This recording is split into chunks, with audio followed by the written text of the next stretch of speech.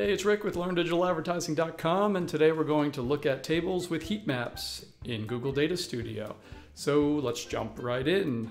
First of all, let's take a look at a sample heat map, and this was not created in Google Data Studio, but just a good representation of what heat maps do.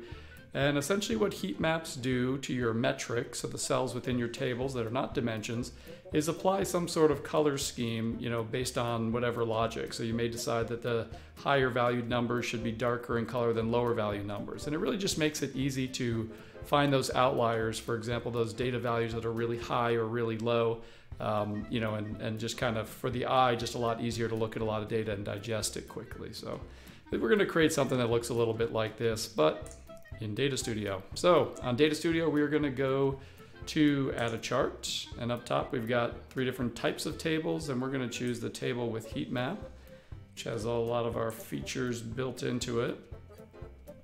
And I'll make this large so it's easier to look at. And I'm quickly just going to modify the style a little bit because I don't really want the row numbers, and in addition I'm just going to make the font a little bigger so this is just a little easier to read. So as with other charts in Google Data Studio, the first thing we want to do is determine our dimensions and our metrics. For the sake of this, we're just going to maybe report on each channel within our website. And data source in this particular example, we're using Google Analytics, but this will work with any data source, obviously. So for the dimension on the right side, I'm basically just going to switch over to the default channel grouping. And for my metric, I'll start with sessions and I'll leave it there for now.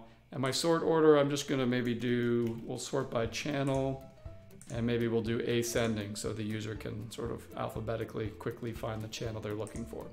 So what you can see on the front end, what you end up with then, obviously all your dimensions, the channels listed on the left with metrics on the right, and my eye is immediately drawn to this dark blue organic search because that's majority of the sessions for this particular site. So obviously the lighter blues are lower values, so it just makes it really easy to quickly find sort of those outliers in either direction.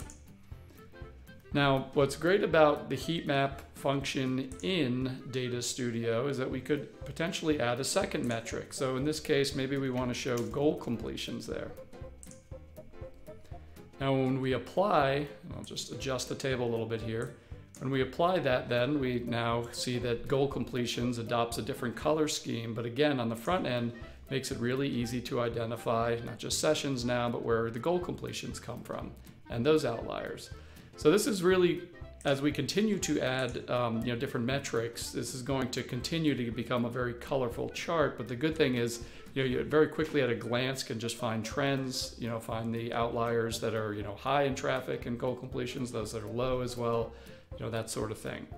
Now, some of the features on this I think are pretty important, mostly just the style. So this is like one of those elements I think that you got to kind of have an eye or start to just try to figure out a good process for picking the colors that you want to use. So it doesn't completely look like, I'll go back to our example here, which gets a little bit hard to look at when we've used a lot of similar colors. But you do want to kind of come up with a color scheme that makes this easy to look at and digest the data. So some of your features that you have here, you have all the typical table features where you can change the heading of the table, color, anything like that. So I can make that like a gray or something.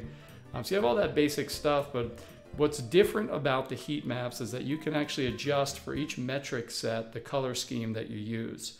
So we only have 2 chosen now. If you remember, that's sessions and goal completions, and sessions is using a blue. I may decide that that should be a green, that's pretty straightforward. And then goal completions, maybe we'll just leave that red. So as we add, on the data side, as we add new metrics, on the style side, then we can style each of those metrics as well. So it takes a little time to maybe get this to look exactly as you want it, but you should know that that is there. What this comes with, just like other tables that we'll go through, first of all, are the option for drill down. So let's just say we're looking at channel grouping here, and then maybe we want to be able to drill down to the source, for example. All we would do then, and what that basically does when we enable drill down, and on the front end, it makes it so that the end user could say choose referrals, right click, drill down, And heat map obviously maintains, and now we're looking at all the different sources from referrals. And again, we can see the sessions and goal completions and all of that. So that's typical of a lot of charts now in Google Data Studio, having drill down. Second to that, another good one are the concept of optional metrics. So what we could do instead of just showing sessions and goal completions, if we remove goal completions, we could do optional metrics. And this basically just allows the end user to switch which metric they're reporting on. So we'll go back to the front end where we have our main metric is sessions, and then an optional is goal completions. And from the front end, the end user then can simply use this little selector here to change our chart and decide which metrics to show. So they could show both sessions and goal completions or just goal completions. So a couple cool features to make the data pretty interactive. There's not much more to the heat map tables. You have all your typical features, things like the data filters, obviously date range filters, all that kind of thing.